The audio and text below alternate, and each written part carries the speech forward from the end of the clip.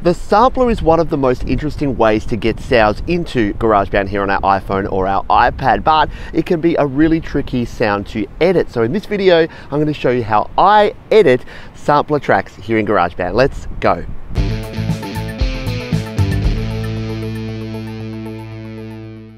Hi, my name is Pete and this is Studio Live Today, where I help you create, record and release your best music. And if you've used the sampler track, you may have found once you get to the editing stage, it does get pretty tricky. So in this video, I'm going to show you how I use our old friend, the merge function, to edit a sampler track here in GarageBand. Let's dive in now.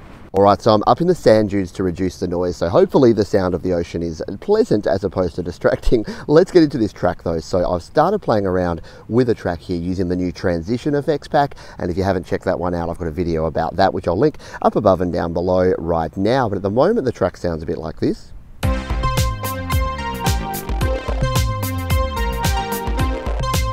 And what I want to do is I want to add a sampler track to this, but then I want to be able to edit the sampler track and chop it up and make it sound a bit different. So that's what I'm going to do now. What we're going to do is first of all tap on the plus button and we're going to tap on the sampler here in the bottom of our keyboard instrument.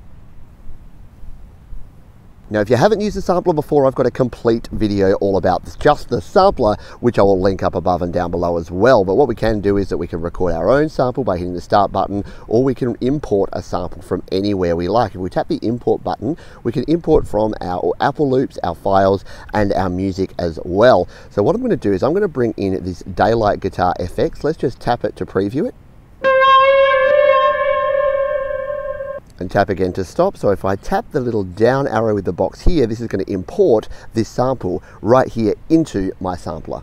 And here it has loaded this sample into our sampler. Now there's some editing we can do here. We can change the shape, which is our fade in and our fade out of this sample. We can tune it, which we'll do in just a moment, and we can trim the sample by cutting at the start and at the end. And I show all of these in the other video, but what I do need to do is ensure that this sample is tuned so that it's in the same key as the song here. So to do that, we are going to select tune here, and then we're going to tap on the note. And you can hear the difference between that tone and our sample. Now we'll reset this back down to 0. And it sounds like we're about a tone down. Let's just put ourselves up a tone. Yep, that's about right. So that has tuned our sample so that it's going to play nicely with all of the other samples in this track. So let's hit record now, and I'm going to record in my sampler part for this song.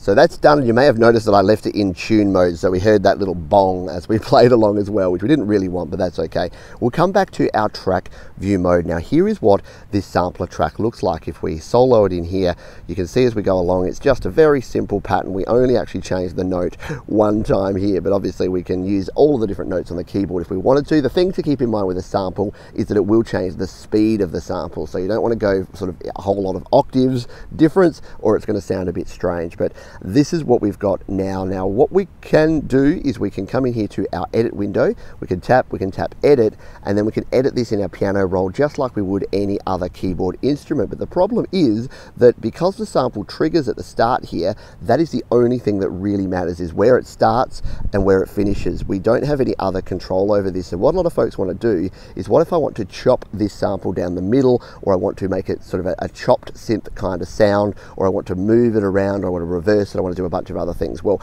that's where our friend the merge function comes back in. So let's show how we can do that now.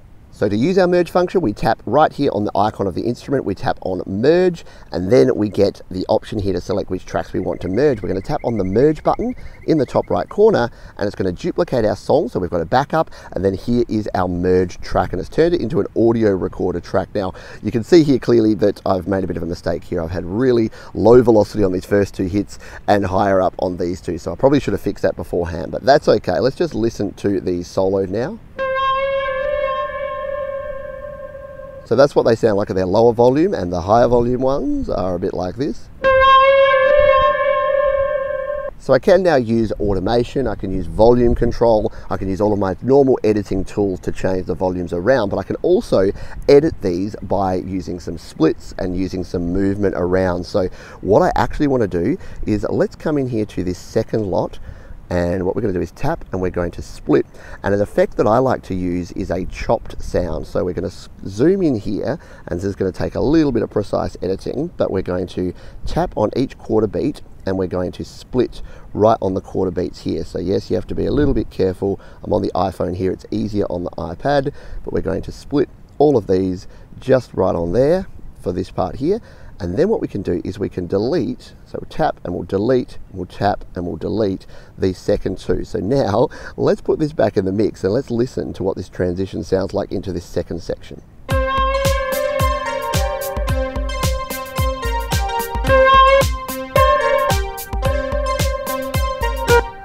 And yeah, so it probably doesn't sound great with this particular sound, but then you're probably ahead of me on this one. Let's not move our drum track.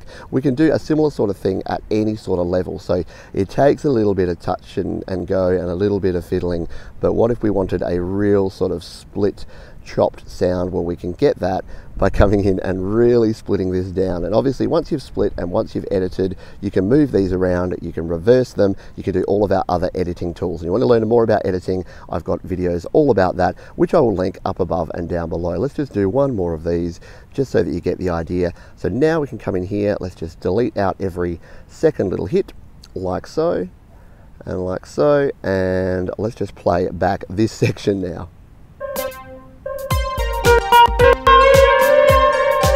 So yeah, obviously I'd want to do more of that and continue that along, but you can get the idea here that we've got complete control now here. We can do other things, we can tap and go to our settings, we can loop these, we can reverse them, we can have all of the control that we have with any other audio track with our sampler track. So yes, you lose the ability to decide which sample it is and where you hit it, so you've got to get all of that right up front, but then you can do all of this as well. One final thing before we go, you can also use the FX track to do a similar thing. So we can use FX if we wanted to perform in live and do our chops, our repeats, our other things, and our filters that we wanted to do in here. We can do all of that live with the effects track, and I show that in another video, including how to put effects on just one track. So check those out in the description below. And that is going to do it. I hope you find this useful if you've been struggling with the sampler track, trying to edit and chop up those samples and change them around. Just by merging them into an audio recorder track, you get a whole bunch more flexibility. Thanks for watching, and I'll see you on the next video. Hey, thanks for sticking around. If you'd like to check out some more videos here on the channel, there are two linked right down below. You can also subscribe to the channel by clicking or tapping in the top right, or head to studiolivetoday.com for even more audio goodness. Time for a swim?